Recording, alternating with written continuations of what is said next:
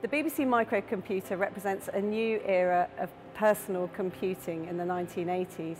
It was developed by the BBC with Acorn Computers, and it really came out of an idea for a new computer literacy project.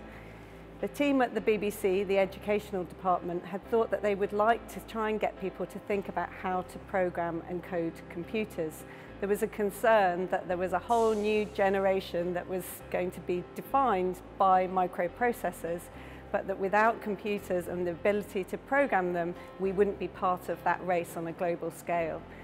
So the BBC worked with Acorn to develop the BBC Model A and later the BBC Model B, and this was introduced into many different schools across the country.